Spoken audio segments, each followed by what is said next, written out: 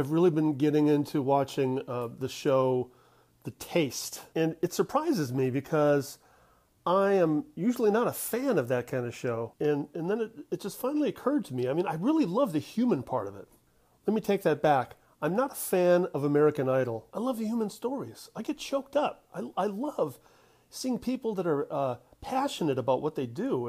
And I know American Idol has that same thing. American Idol also has the human aspect, and they're fighting against the odds and all those great story arcs. I mean, it's awesome. It gives me chills sometimes. I come to tears sometimes. Why is it that I can make fun of American Idol and enjoy the taste? I enjoy the cooking aspect of it, and I like the human story. I love music.